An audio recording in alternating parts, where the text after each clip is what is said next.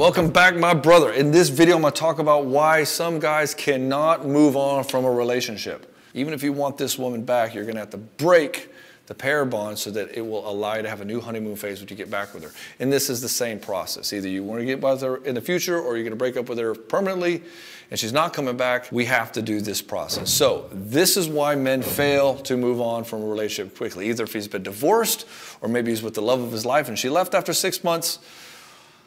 It's the same process. My name is Baxter and I help guys in betrayal situations. I've coached thousands of men. Tens of thousands of men have come through my doors in one form or another. I've had over 3,000 guys come through the Betrayed to Badass program. And that's what we do. We'll get you to that place where you make the right decision for you and your children. The biggest contributing factor for why a guy does not move forward in a relationship is he emotionally suppresses all the bad feelings. And he does this namely by one big mechanism, which I call sedation. In other words, he does not want to feel this, so he sedates himself with this other thing. Namely, it's porn or alcohol or sports or even working or even being a father. And so he's doing all these things mainly to distract himself from having to deal with the pain that's inside. Time doesn't help you heal. Time helps you forget. And then what ends up happening is, to say 2 or 3 years down the road, something happens, song comes on the radio, your kid makes that face that your wife used to make, and it all comes back. And you're like, what the fuck? I thought it was over. And it's like, no, motherfucker, you just didn't deal with the pain. And so what you did is you relied on time to heal it. But time, again, it does not heal it. Time helps you forget. The only thing that can heal your pain is you diving into it and resolving it from within. The second reason guys can't move on, his identity is tied to her. And so from his perspective, his happiness is with her. So if she's not in his life, he cannot have happiness. And so he looks at this. He says, this woman was the love of my life. He's telling himself, I can only have love with her. He says, this woman was my future. Without her, he has no future. This woman is the mother of my children, which means without her, I have no family. And so his identity gets tied up in this woman. So I have no family means I'm a failure as a father. She doesn't love me means I am unlovable. And his identity is tied to this person. As long as that identity is tied to this person, he will eternally suffer. And so he has to decouple that. He has to break this pair bond that he had with her. But a lot of guys don't want to do that because they fall into the false belief of, if I break that pair bond, then I will say it's over. And if I say it's over, then it'll truly be over. And so really part of this identity hold is that he's still keeping the door open for her to come back.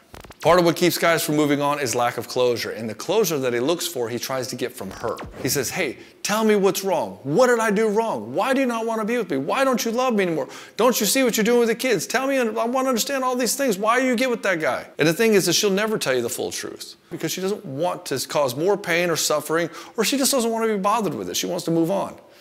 And so getting closure from her is unnecessary. You don't need to get closure from her. You don't need to know why or what it is that you did wrong. And even if you did ask her and she chose to try to tell you, it's probably going to be wrong because most women don't understand what attracts them and makes them happy in a relationship because they're not very conscious as to how they operate. And they're not very conscious of how their sexuality actually works. Some women really are, but a lot of them are not. And so for you, if you want to move on quickly, don't get closure from her. Figure out what you need to do in a relationship.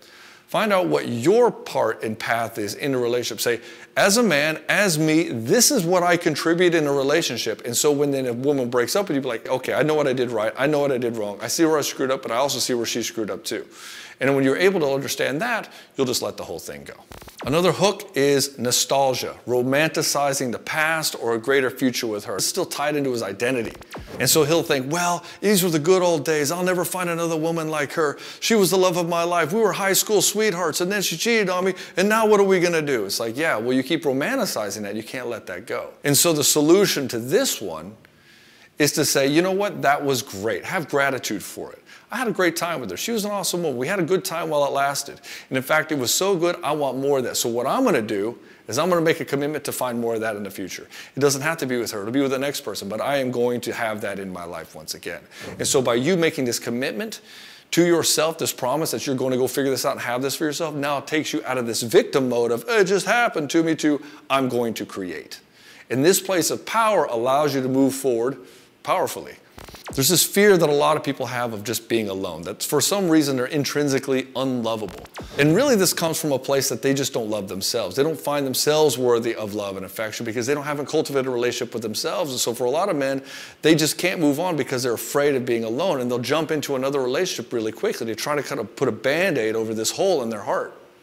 And so this whole concept of I'm afraid of being alone, for most men, in fact, I would say for all men, it's also saying, I'm not attractive. And so the solution to I will always be alone is, hey, why don't you go out there and determine and figure out how to be an attractive man that women actually value so that they want to throw themselves at you and you never have to worry about being alone. The fact that you could do this and that you can see this and you have this evidence in your mind and you're not working off of some crazy imagination of a fatalistic future, but you have this data in your mind that you can see that women actually like you, will say, yeah, I'm not going to be alone because I am attractive. I am lovable. Women do desire me. And a lot of men never have this in their life. And so they end up dating the woman who just happens to throw themselves at him. And he says, can I make this work? And he doesn't worry if she's even a really good match for him. He just says, okay, I'm going to make this work because I'm afraid of being alone. I don't feel like I'm valuable. I don't feel like I'm attractive. I don't feel like women actually desire me. Waiting for her to come back. There's so many guys that I'm just waiting for her to come back. I'll just wait her out. I'll wait out the guy and she'll come back to me after she's done with this guy. And then it's like 14 years down the road, she's married, she's had kids, she's divorced that guy, and she's with another guy. I'm still waiting for her to come back. It's like, no, dude, what you're doing is you're holding on to this past. When you do this, you keep yourself in this insecure position, which makes you highly unattractive. You haven't gone and moved forward and made yourself powerful again. She wants to feel that you can move forward powerfully without her. Most women don't want to get back with the guy because she feels like when he makes these last-minute changes, he's just manipulating her to try to get her to come back. And then as soon as she comes back, he's going to go back to the way he was. And that's not what she wants. She wants a guy who's doing things for himself. And if you don't break that pair bond, then you're not going to be able to have another honeymoon phase with her. But I think the real fear is that if he divorces her in his heart, then it'll truly be over. And so then in some way, some sick fashion, if I can still hold on to her, then there's still some sort of a connection there. And really there isn't. It's just lamenting. It's just living in a state of limerence. And the state of limerence is a toxic place. It's full of just feeling terrible all the time, and it prevents you from actually moving forward and being with another woman and having another relationship. And you're like, well, I'm always going to compare every woman to her. Yeah, you probably will, but you won't even get started to see if that's going to be the case or give the opportunity for another woman to actually come in there and prove that she could be better.